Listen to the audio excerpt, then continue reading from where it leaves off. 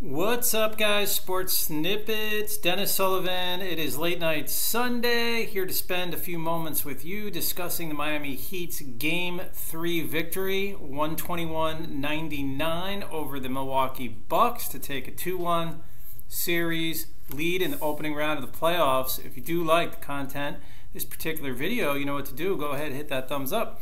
Feel free to subscribe as well. Hit that notification bell to be notified of future videos. So let's get started. It was a great night if you're a Miami Heat fan.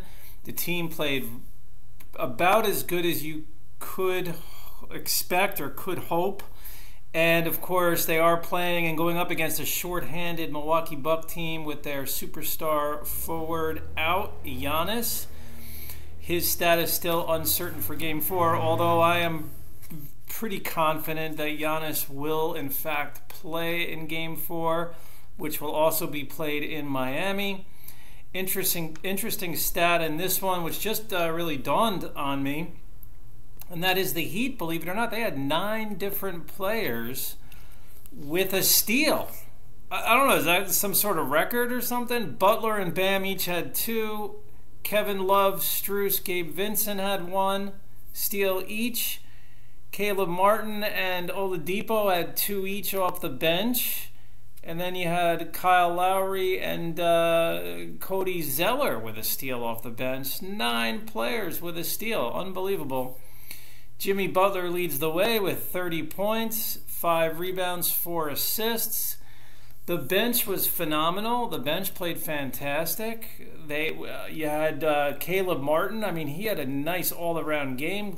Double-double, 12 points, 11 rebounds. Plays that feisty, aggressive defense. Lowry with 15. He looked good. A steal, a block, 3 assists. Duncan Robinson has apparently that it was his birthday on Saturday. Happy birthday to him because he had 20 points off the bench.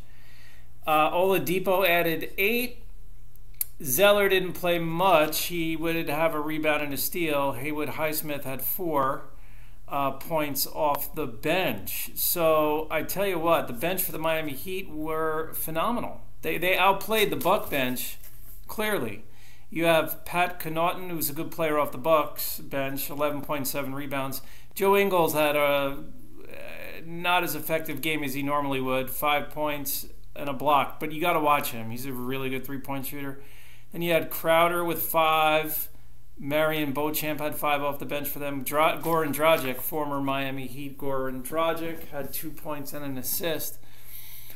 The Heat were just a little quicker, it seemed, in this one. A little faster. Scored 67 points, believe it or not, in the first half. Kevin Love gets the start because, of course, we have Tyler Hero out. I like that move. Go a little bit bigger, a little bit more defensive-oriented, shall we say.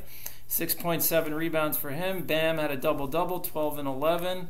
You had Strus with 12. And Gabe Vincent had a quiet game, 2 points, 2 assists. But Gabe Vincent has really worked his way into that starting lineup. I mean, he's played so well down the stretch, had many big games. I think he was averaging about 15 points or so in the playoffs going in to this game. So, you know, even with the off game, shall we say, I mean, he was just quiet, really. I mean, we didn't need big scoring out of him. He's still scoring in double figures, and you got to love the improved play of the one and only Gabe Vincent.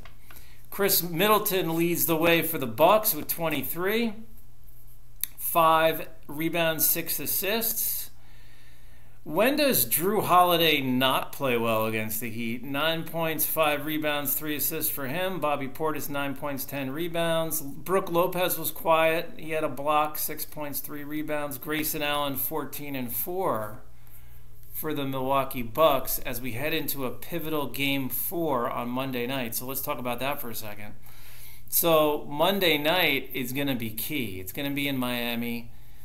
This is a big game because if the Bucks win this game, you know, do you realize if the Bucks win Game 4, they reclaim home court advantage, believe it or not.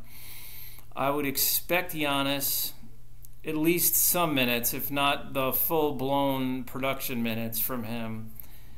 It looks like they're going now every 2 days for the remainder of this series, because Game 5 will be Wednesday, Game 6 would be Friday, and if there is a Game 7, that I don't know for sure, but I'm guessing. I know for a fact it's Monday, Wednesday, Friday, and then if there is a Game 7, my guess on that is that would be played on Sunday. So what do you think, everyone? I mean, the Bucks are still tremendous, only a couple years removed from an NBA title. They have plenty of good players. With Giannis, obviously, they're clearly going to be favored. But the Heat, the Heat are going to be in an interesting spot on Monday night. They can go up 3-1, which is hard to believe, but they could go up 3-1. Got to keep our fingers crossed. Not many other takeaways from me other than the Heat shot the ball a lot better in Game 3. They were aggressive. They certainly caused turnovers. I mean, you have 9 players with at least 1 steal. Gotta love the Caleb Martin energy. Oh, and then unfortunately Victor Oladipo's injury. So that was very unfortunate, but the Heat will have to move on. I wonder if Haywood Highsmith will get some time, maybe. Some more playing time. Kyle Lowry probably gets some more minutes off the bench. Duncan as well, Duncan Robinson. So it's a big team effort. We got to hope for the best, guys. Monday, you almost think that whoever wins Monday's game is going to win the series. I almost am going to go that far to say that. Because if Bucks win, as I mentioned, they reclaim home court. That means that they split in Miami, just like Miami split the 2 games in Milwaukee. But we'll see how it goes, everyone. We'll see how it goes. Once again, the Heat looking good offensively, score 121 points en route to a 22-point victory on Saturday night. This is Dennis Sullivan saying I will see you, yes, you, next time. We'll talk again soon, and bye for now.